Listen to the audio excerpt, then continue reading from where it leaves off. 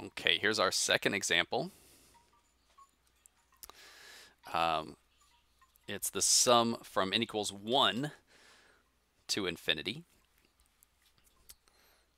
x minus 3 to the n over n 4 to the n.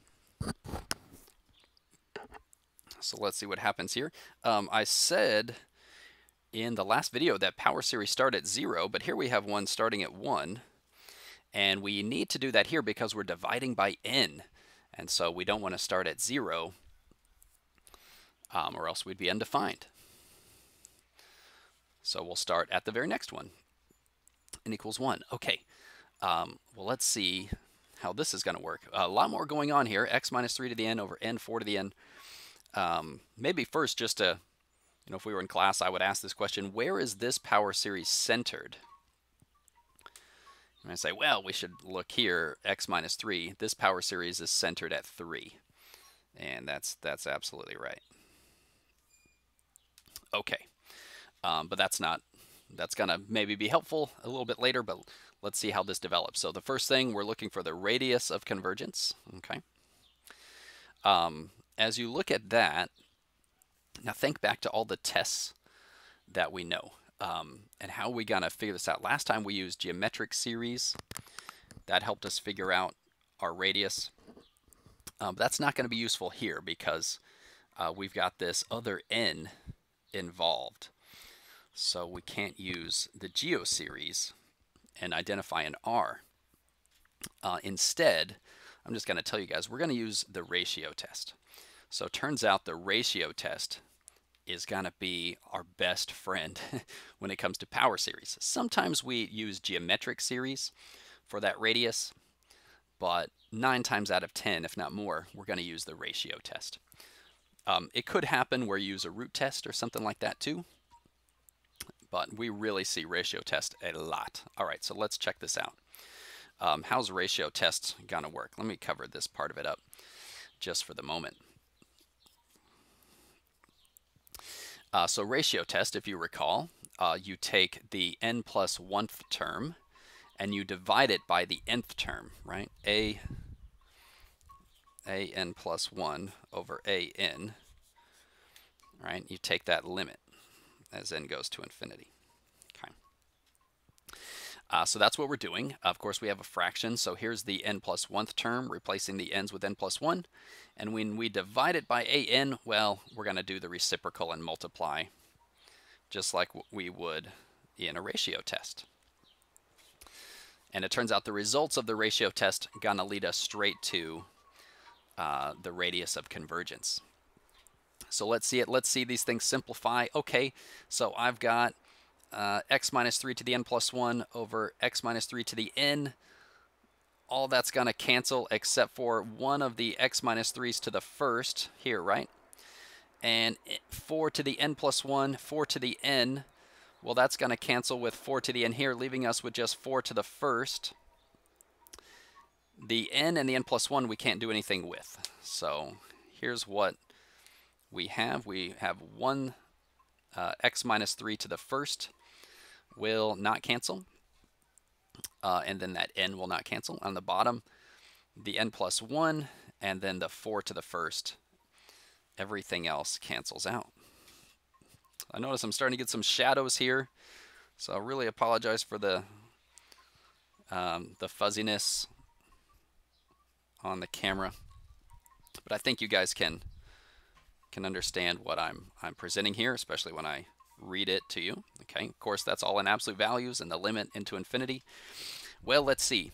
To take this limit into infinity, so we'd have infinity over infinity.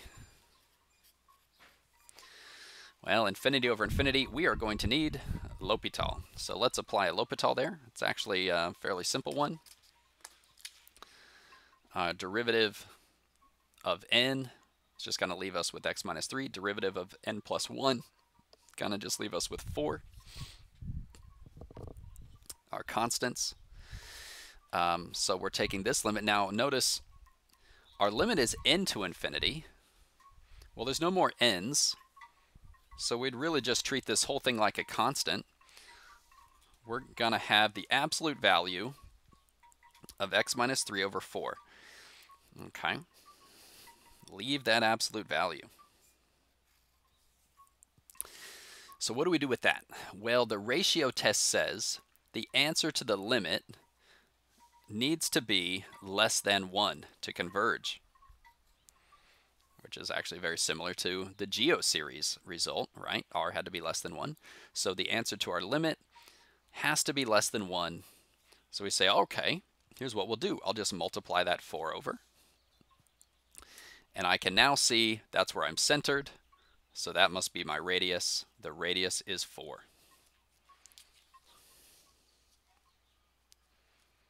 Okay. Let me erase this point.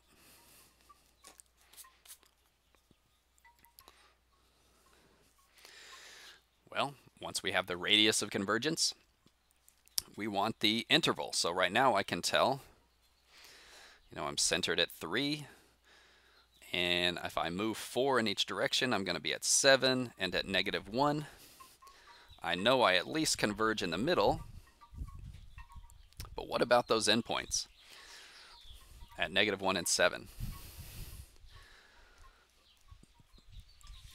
So I also showed the -1 and the 7 algebraically. So if we set this up, then we know x minus 3 is between -4 and 4. And so if we add 3, -1 less than x less than 7. Okay, well, we can tell that we're moving 4 in each direction off of where we're centered. But what about those endpoints?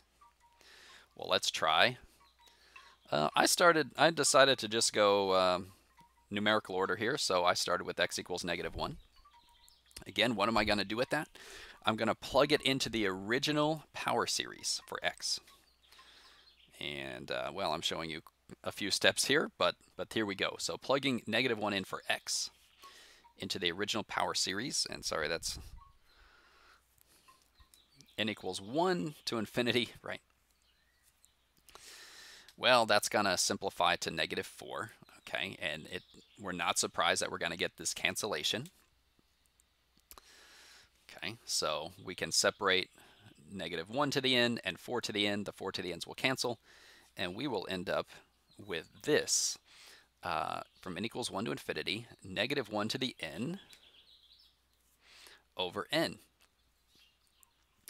And we're just going to think, okay, out of all the tests, the series tests that we know, is this going to converge or diverge at this specific x value? Well, which series test seems to apply here? We'd say, well, I think that's an alternating series. So let's try that. Our non-alternating part is 1 over n. So, oh, I think I continue on the next page. I was waiting for it. Okay, remember this. Condition number 1 of the alternating series test is to take the limit as n goes to infinity. And for our nth non-alternating part of our nth term, 1 over n, yes, we do get 0. Check. The second part of the alternating series test is that the nth term is greater than or equal to the n plus 1th term. Well, that's fairly simple here. The nth term, 1 over n. The next one is 1 over n plus 1. We just have to show that this is true. So, well, we've done this several times now. We can cross multiply, and we can subtract n, and that is painfully obvious. 1 is greater than or equal to 0. Yes, that's true. Check. Both conditions worked out for our alternating series test. So we know that at x equals -1, our series converges. It does converge at that endpoint. That's pretty exciting. Okay, let's try the other endpoint at x equals 7. Plugging 7 in and showing you my first several steps, plugging 7 in to that original power series. That simplifies to 4 to the n. Well, what do you know? Those cancel out. No, we're not surprised. And we end up with just 1 over n, very similar to the last endpoint, but now it's not alternating. Hey, 1 over n, what's going on with that? Well, if you thought of the p series, that's p equals 1, which is less than or equal to 1.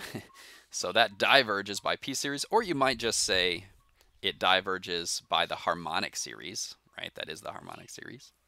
Either way. So it diverges at this endpoint, so our interval of convergence is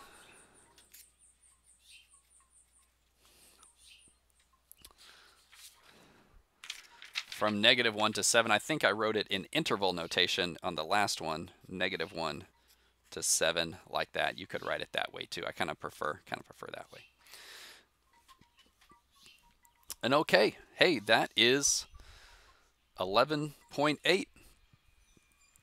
Finding radius and interval of convergence of power series. So go check out the homework, and I'll see you in the Zoom session.